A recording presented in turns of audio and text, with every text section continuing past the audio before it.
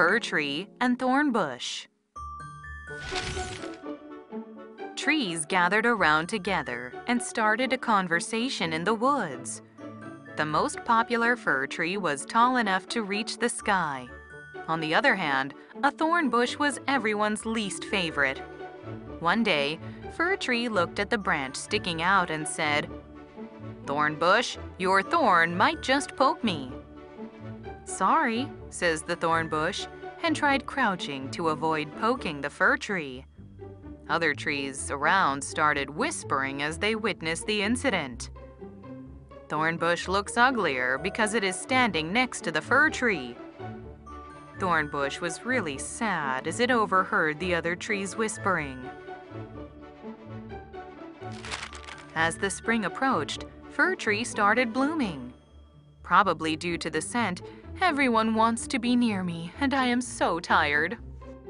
As the fruits grew in the fall season, Fir Tree said, "My leaves are good for the cold and helps the wound to stop bleeding."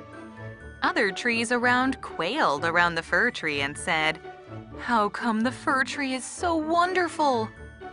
"That is what I am saying. I am so jealous. I envy the fir tree so much." One day, they all heard a strange in the woods. Shh. Trees were scared of the noise, getting louder and louder. "Do you guys want to know what this noise is about?" says the fir tree proudly. "This is the sound of the woodcutter chopping down the tree. I can see it clearly with my height advantage." Fir Tree and his voice got louder. "I can more than you can imagine.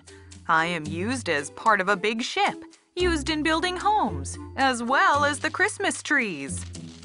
As all were quietly listening, Thorn-Bush shouted, "Yes, you are a great tree widely used.